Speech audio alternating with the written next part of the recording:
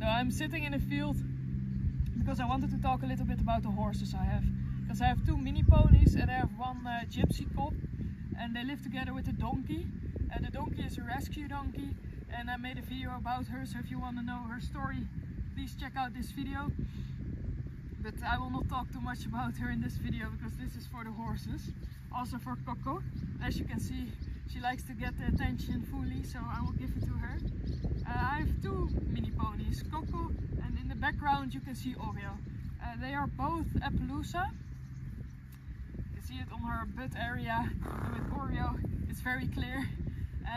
They're both 4 years old now. Well, actually 3.5. They turned 4 this year. And I have them since they were 1 year old. And before I got them, they lived in a very big herd with all mini horses the same age. So they got here, they were actually completely wild. They were not handled by humans before, never walked with, never got a halter on, nothing. So I got them together. They are not sisters, but they grew up together because they lived in the same herd. Yeah, they're very, very funny. I love them. I don't use them for anything actually. I can teach them tricks and such things, but it's not like I'm doing any work with them or anything. They're just here as company, and because I love watching them and just being around them, playing with them. They're great company just to have around. And then we have the gypsy cob, the Irish cob. She is 5 years old, and I got her. I wouldn't say I rescued her because I bought her like I would buy any other horse, but her previous owner had some very big problems with her neighbors, and she was forced to leave all her horses and move.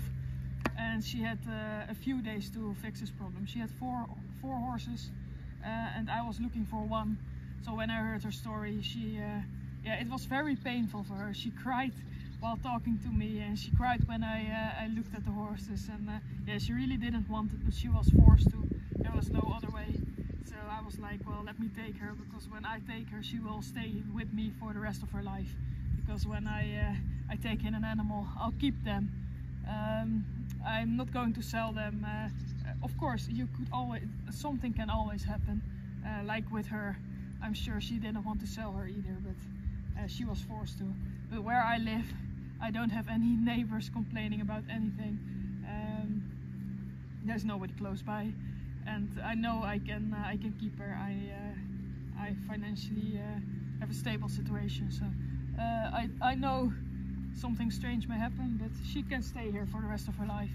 So that's that made her previous owner very happy, because she didn't want her to move around a lot and go from owner to different owner, being sold multiple times, maybe end up somewhere, you never know. So she was, I have her since 2 years, so she was 3 years old when I got her. She didn't know anything. She was also just living with the other horses in a field, not being handled often. And she is, well, I'm training her right now, so I can handle her. She has a halter on, I can do whatever I like with her. She's just not ridden yet, so I can put a saddle on her. She's fine with everything.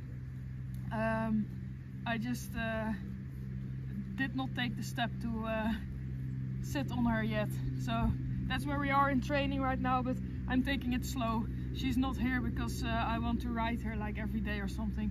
I also have a lot of other things to do, so she's mostly here because I would like a horse to ride in the future, and her story, it made me sad for the owner, so I just wanted her to have a peace of mind, and yeah, I could easily take her in. She goes very well with my mini horses. They go great together, also with the donkey. They're extremely stable herd together, and they're big friends, so that's great. So they get to enjoy this life together, and I get to enjoy watching them and cleaning up after them, but that's fine, because yeah, I've loved horses since I was a very, very young girl, and also right now, just watching them sitting here, hearing them eat around me. Yeah, it's amazing. So I'm very happy with how they're doing.